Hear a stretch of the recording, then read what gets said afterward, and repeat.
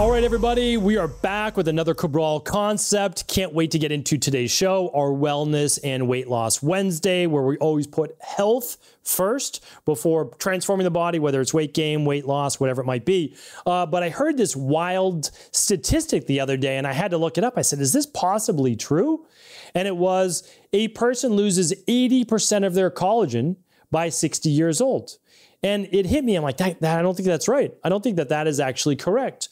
So I went back into the research and I wanted to look this up for you and share it with you. Now, they weren't far off, which is shocking. Like it is, but it wasn't accurate. And so I just wanted to correct that here today, give you the accurate information, tell you why collagen begins to break down so quickly and what, of course, you can do about it. So the statistic they gave was not off. They said you lose about 1 to 2% of your collagen and ability to really produce collagen by 1 to 2% per year starting in your 20s. Okay, so if we just look at that, what they did was they took 20 years old, they added on 40 more years, and they multiplied by 2, and that gets 80%. Okay, so I see where they got it, and I don't know if they were doing it for marketing or what they were doing it, but I see where they got it from, but it's not correct. So here is the issue, is that an individual loses 1 to 2% of their collagen that year based on, yes, what they had in their 20s.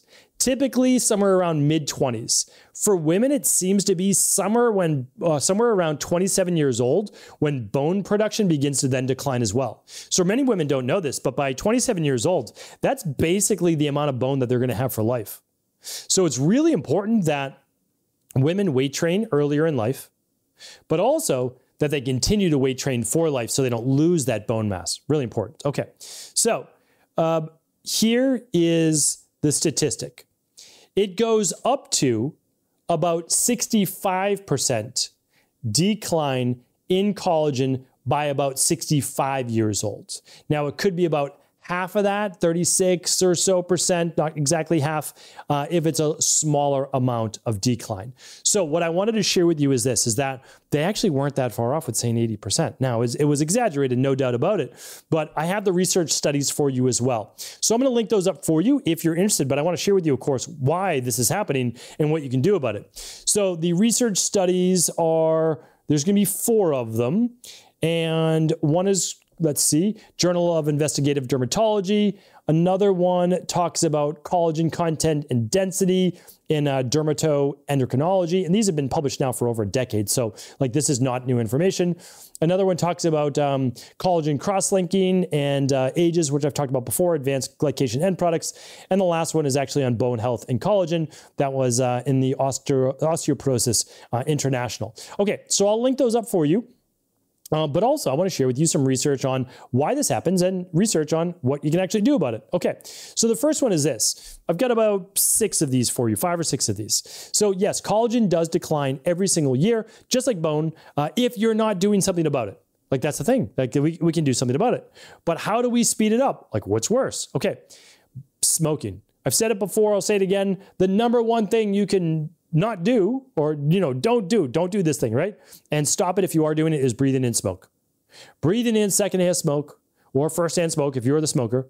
And I don't honestly care what it is. For your health, I want you to stop. Don't care if it's like these healthy herbs that you're being told is healthy for you. Breathing smoke into your lungs is dangerous. Now, the chemicals from cigarettes are even more dangerous. The chemicals from vaping are even more dangerous than that. So yes, like there are less dangerous things, but smoke is a carcinogen. So it damages not only your lungs, but it creates oxidative stress. That's the number one big takeaway from this show, is that aging and aging of the exterior of our body, our skin, is from, a lot of it's from oxidative stress. I teach in depth what causes aging and how to slow it at highperformancehealth.org. If you're interested, totally up to you if you want to check it out, but we've got hundreds of people over there learning how to take back control of their own health, probably well over 1,000 now. So amazing community over there. All right, smoking's the first one. Second is too much sun exposure. So I say the sun is good for you. So does all of human history, right? But getting a sunburn is not healthy for you. And if you do get a lot of sun, it does not mean that it's going to cause skin cancer, right? It doesn't mean that. Sunburns could lead to that. Poor immunity may lead to that, much more likely, but it can accelerate skin aging. So I don't want to disagree with that, okay? I don't want to say that that's not true. Photoaging exists, meaning from the sun, right? Light, okay, UV radiation or ultraviolet radiation. All right.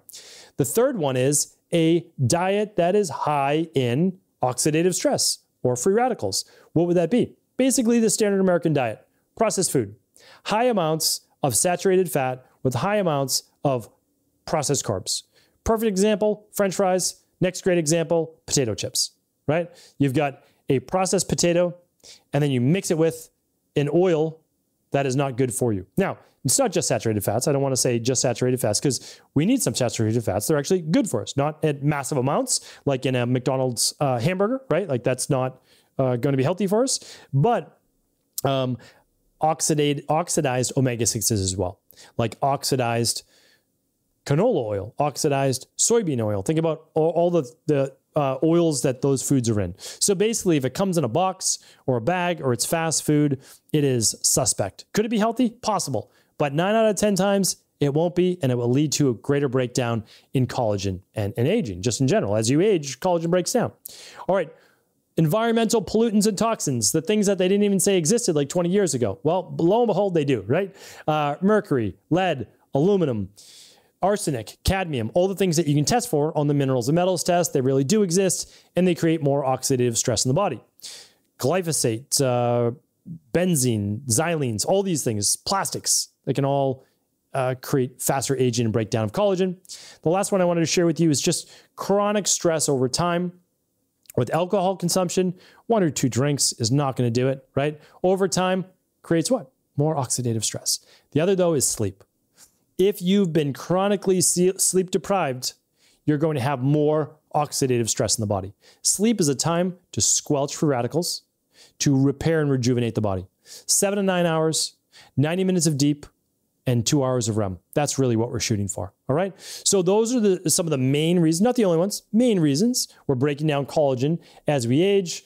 It starts to show up as poor hair, poor skin, fine lines, wrinkles, skin quality as well, tightness, tautness, and nails. So hair, skin, and nails. Basically, that's how you look at it. Now, joints absolutely matter, right? Connective tissue, all those things do matter, right? So what do we need to do? Improve that de-stress protocol that I always talk about, right? In the rain barrel effect. It's diet, exercise, stress reduction, toxin removal, rest, emotional balance, scientifically backed supplements, and a success mindset. The mindset is just to see the plan through. That matters. All right. So I'm going to talk about what is scientifically validated. Collagen really does work as a supplement. Lo and behold. Is it a good protein? No. Again, I'm always honest with you. Collagen's not a good protein. It's really not. It's not a complete protein. It's not a quality protein. It has protein, but I would never use it as your protein powder. So what can you do? You can add a scoop of collagen to your favorite protein powder or smoothie. And then you get the real effects of both what you want, which is more protein, which helps with hair, skin, nails, amino acids to rebuild and repair, especially if you're exercising. And then the collagen helps with more collagen production. So what else do you need? I have a whole podcast on collagen. I'd love to link that up for you. I will leave it at stevencabral.com/3113 because collagen has cofactors. So a lot of people are just adding collagen right now, but they're not getting in the zinc, vitamin C, and the other cofactors I talk about on the podcast. So what we recommend is using the daily nutritional support. It's a full protein powder, full activated multi, all your B complex, vitamin C, zinc, all that good stuff, copper in there. And then add the advanced collagen support on top of that. It's lower histamine, which almost nobody is doing. It is 3 patented ingredients, which means there are clinical, validated research studies on these 3 ingredients that say they're going to be absorbed, they are going to work, and they're going to actually raise your collagen levels. So they work, they really do. And we kept it lower histamine, lower animal product. So now you only have to add 5 grams of collagen, which means, 5 grams protein, lower histamine response because there's not as much, and you get better benefits because there are 3 clinically patented extracts that gets you better results. So now you take your protein up, you get collagen that works, you get the daily nutritional support, plant-based that works. And that to us It's the best of all worlds, but it's also clinically verified. And that to me is, I think, really critical as a clinician, that you're getting people the results they look for. So hopefully all of this was helpful. Just trying to also move the industry, not laying any blame. I can see how the person said you lose 80% of your collagen within 40 years because the math was just off. They took it off of your 100% at 20 years old rather than a decline at 1 to 2% each year. And I know it's just subtleties and it still matters. You're basically losing up to 2/3 by that time. But I want to just make sure that we're always just trying to better our best. I'll link up the studies. Everything will be at stephencabral.com/3113. However, I can't link up the products that we use in our practice. For those, you can just go to stephencabral.com/shop. It'll take you right over to EcoLife. That is our private practice. We ship worldwide, and you can just search daily nutritional support, and you can search advanced collagen support. So hopefully this was helpful. As always, if it was, please do feel free to share it with anyone you believe it could serve. Take care, everybody. Have an amazing rest of the day, and I'll be back tomorrow with a brand new Cabral Concept. Thanks so much for tuning into today's show. Before you go, don't forget to hit that subscribe button. I want to make sure that you're getting our daily content, not missing out on anything functional medicine, wellness, weight gain, weight loss, anti-aging, living longer, stronger, and all of the most cutting-edge research. And if there's any topics you want to hear, feel free to leave them in the comments below. Take care.